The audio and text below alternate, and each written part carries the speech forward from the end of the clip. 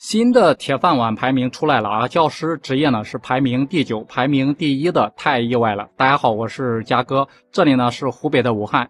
这几年大家都知道啊，受整个疫情的影响，很多行业呢都不是很好做。但是像什么公务员、事业单位这些行业，都成为了香饽饽啊！每年公务员考试呀，那是竞争的异常激烈，相当于说就是千军万马过独木桥。可是现在的人们呢，如果说能有一个铁饭碗，那真的是太香太香了。不过最新的数据调查报告显示啊，我们大家最关心的好工作铁饭碗排名终于是出来了。就是在我们生活当中，教师这个职业现在是越来越吃香了，但是它的排名呢仅仅是第9名啊，第1名真的是太意外了，相信很多人都想不到。咱们来看一看这前10名到底都是哪些职业啊？那排名第10的就是平时大家比较青睐的事业单位，排名第9呢就是中小学老师这个行业了。老师的工作呢是非常的稳定的，收入呢也不会比公务员差太多啊。关键还有一个寒暑假，加起来是好几个月，这期间工资还是照常发放的。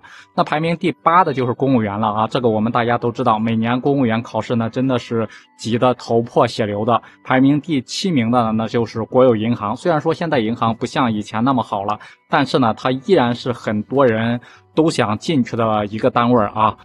排名第6的就是3大通讯的运营商，因为这个行业属于垄断的行业，待遇和工资就不用多说了。第5名是国家的电网啊，电呢是我们家家户户都离不开的，更是工业、农业和商业当中必不可少的。排名第4的就是国家的烟草专卖局，因为这个行业也属于垄断行业，每年也是纳税大户啊，他们的收入咱们都是心知肚明的。排名第3的就是高校的老师啊，高校的老师啊，他们是有一定的科研经费和国家补贴的，还有一些其他的福利收入。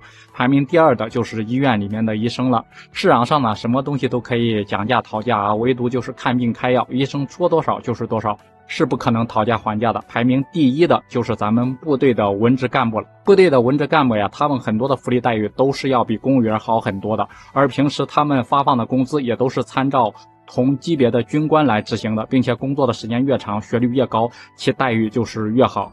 对此呢，各位朋友您是怎么看的？欢迎在评论区里面给我留言。好了，本期的视频我们就分享到这里，喜欢安哥的朋友多多点赞，多多关注支持，我们下期视频再见，拜拜。